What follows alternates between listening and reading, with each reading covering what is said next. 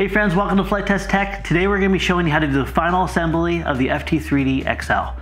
Now, by now you should have already built your wings, built your fuselage, and also gone through the supplemental videos on your power pod and of course your landing gear. In this video, we're going to show you how to do the final assembly, install the landing gear, power pod, and also hooking up your receiver and preparing your plane for its first flight. And for this video, the transmitter we're going to be buying into is going to be our Radio Master Zorro. Now, if you guys don't know about the Zorro, it's probably the biggest bang for the buck on the market right now.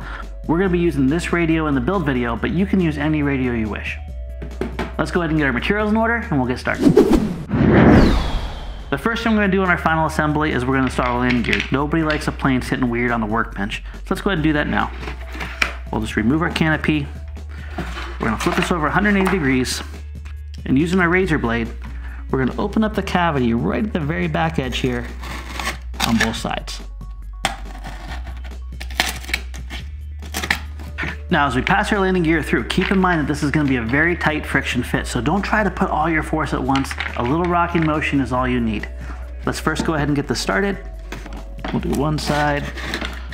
I'm just going to use this to kind of open up both sides here. Forgive my quivering hands, friends. It's just a really gentle rocking motion is all we need. Take it all the way in. Once we've gotten to the edges, I'm just going to cut a little relief on both sides, about a 1/4 inch in.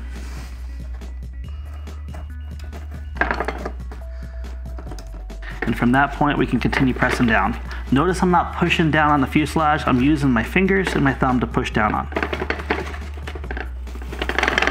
And there we go. And once it's flush with the bottom, we're done.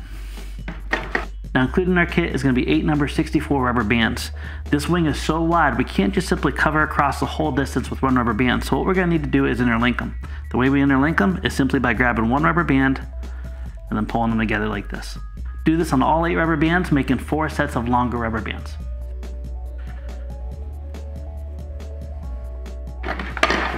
Now, using the exact same motion that we just did, we're going to pass the one end of a rubber band through the hole in the landing gear, up towards the nose. And then we're going to take that portion that we passed through the nose and we're going to pass it on through.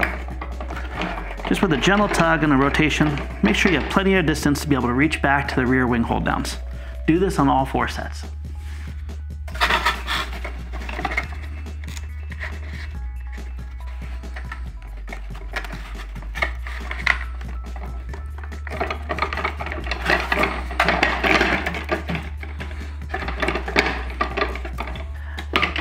Now that we have our rubber bands for our wing hold downs installed, let's go ahead and install our power pod. You're going to notice that there's 2 holes on each side of our fuselage that are meant for the barbecue skewers to pass through both the fuselage and the power pod to lock the power pod in. Before we go ahead and just try to send it through one side to the other, what we want to do is we want to place our power pod in and get it in the proper position. You may notice that your power pod is pretty tight. If it is, all you simply need to do is rub both sides against the table and crush in the foam just a little bit. We want a nice friction fit, but we don't want it so tight that we bend everything up. I'm going to slide the power pod in all the way until it hits the back stops. Just like that. Once we have our power pod fully inserted, confirm with your prop to make sure it doesn't strike any of the front cheeks. If you have to move out just a little bit to make clearance, that's absolutely fine. Now that our power pod's installed, we're going to pull our ESC out of the way for the moment, so that way when we pass our barbecue skewer through, we don't accidentally punch a hole into our ESC or damage the wires. Everything looks really good with a twisting motion. I'm just going to pass through once, and then twice, and then I'm going to do the same process on the other side, and this time I can see exactly where my barbecue skewer is. I can line it up with the other side and then pass it through.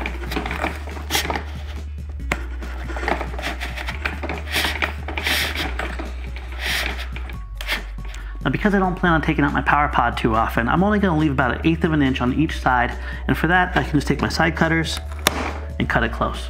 Anytime I want to be able to take my power pod out, I can just push on the one side and that gives me just enough to be able to pull it out. Same process on the front now, with a slight twisting motion. I'm going to punch through both that. Keep in mind it's very, very thick because we have multiple layers of foam we're going through, so don't try to force it. And there we go. I'll leave about 1/8 inch on one side and just cut it off on the other side. Now included in our kit are both a battery strap and some Velcro. If you fly very aggressive FT3D maneuvers, you're definitely going to want the battery strap, and we've also included this battery tray as well too.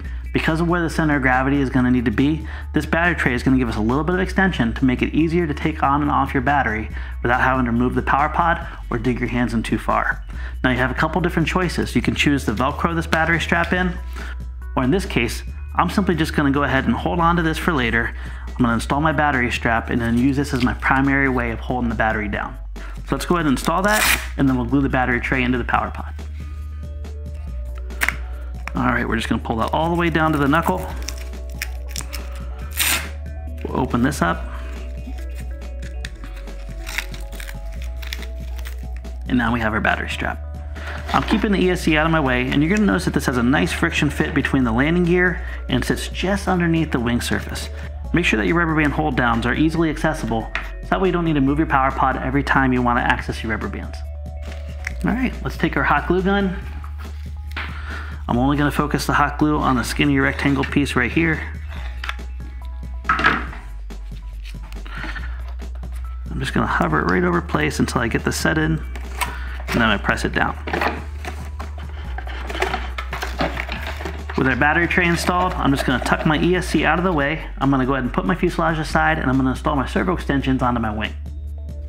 In our XL power add-on, we're going to have one wire harness like you see right here. All we simply need to do is fish our connections. We're just going to line up our signal with our signal and our power with our power.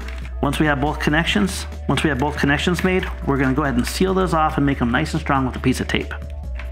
Now that we have our servo wire harness on, we have come to the point where we're going to install our receiver.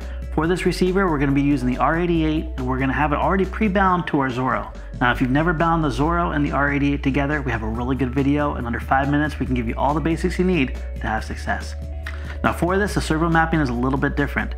Typically in a Spectrum radio, we're plugging into servo port 1.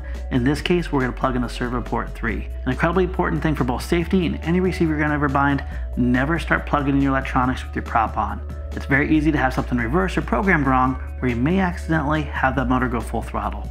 We care about you, we don't want you to get hurt. So let's go ahead and we're going to skip port 1, which is going to be our ailerons, and we're going to first plug in our elevator. Now because this fuselage is so wide open, it's really easy to see exactly which radio this is. So there's our rudder right there, and here's our elevator. We're going to line up and make sure that our ground is lined up with ground. This is a very common thing that people run into trouble with, and we're going to plug that into servo port 2. So there's my black wire, there's the minus, we're going to plug that in. Next is going to be our throttle, and we're going to line that up, making sure our grounds line up with each other. And then finally, servo port number 4 is going to be our rudder. If you ever scan across here and you see ground, signal, ground, you know that you're going to have problems in the future. You're not going to blow anything up, but that servo simply will not work. Before we put our wing on, I'm just going to cut a little piece of Velcro and get this ready to be able to be mounted to the side of the fuselage. You don't want your receiver bouncing around while you're flying aerobatics. When I'm mounting my receiver, I'm going to mount it on the side of the fuselage, making sure that servo point 1 is facing up. This is going to make it incredibly easy to be able to plug in my aileron servo. A little pro tip, once I'm mounted this, I can flip one of my diversity antennas around 180 degrees, and then I can stick the Velcro on.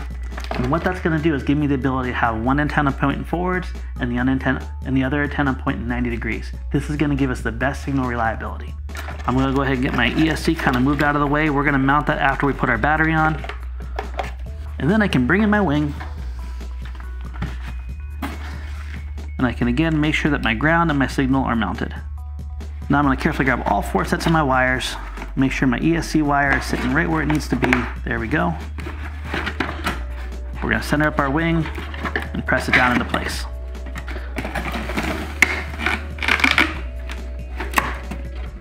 Now our next step is to simply take each of our rubber bands. I like to go one on each outer corner. Stretch that up nice and carefully.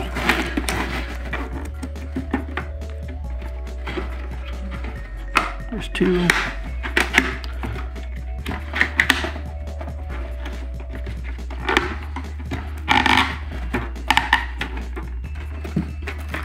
Next, we're going to install our battery. Again, you can use a little bit of Velcro if you want. I'm just going to hook this nice and solid right here, and it's not going to go anywhere. And now that we've installed our battery, we're going to power on our Zorro transmitter. and then we're gonna plug in our radio.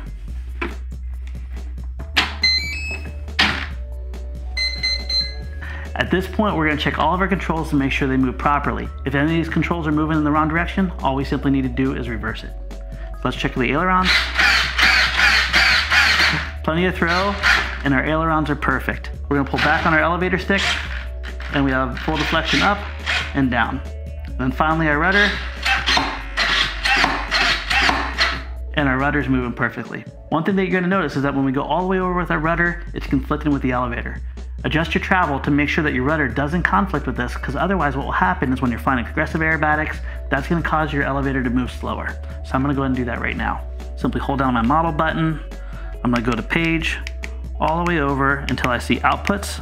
I'm gonna scroll down to my rudder channel, which is rudder channel number 4. I'm gonna hold down on my scrolly ball. I'm gonna click once again for edit. And from that point on, I can go to my min and my max, and I can adjust those. I'm gonna hold this all the way to the left, which is our negative value, and I'm gonna continue scrolling until we just have just enough clearance on the rudder. All right, no conflict there.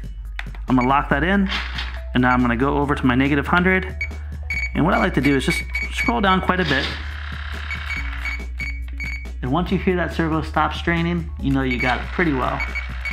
One last thing we want to check is to make sure that our motor direction is running properly. For this, we're just going to give a little throttle. Again, make sure that you do not have your prop on.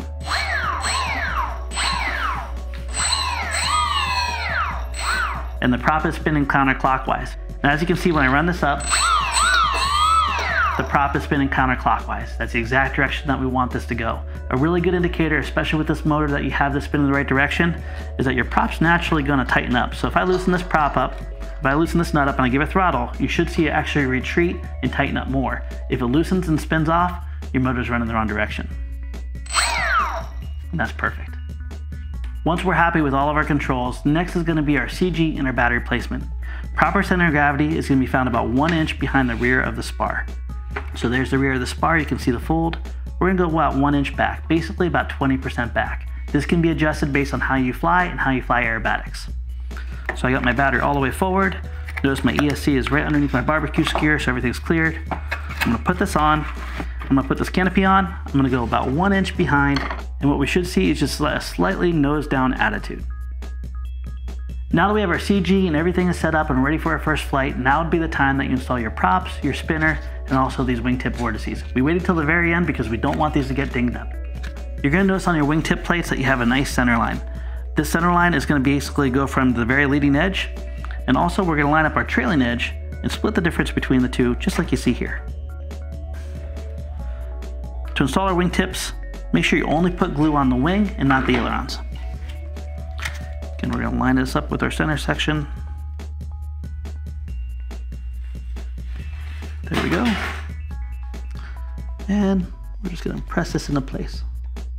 All right, friends, our wingtip plates are on, our prop is on, our spinner is on, and most importantly, our center of gravity has been established. At this point, we're ready to take this out in the field and put it up for its maiden flight. All right, friends, the FT3D XL is all ready for its first maiden flight. Now, I'm definitely what you consider a beginner in the 3D world. I'm going to show you some tips and tricks for a great first flight, but then also we'll talk about what this plane is really capable of in the hands of a proper pilot. My center of gravity is established. All my controls are going the right way. We're going to put this on the runway and take it off into the wind. All right, so I'm just gonna go and tax this right into the wind here. Let's go and put it in the air.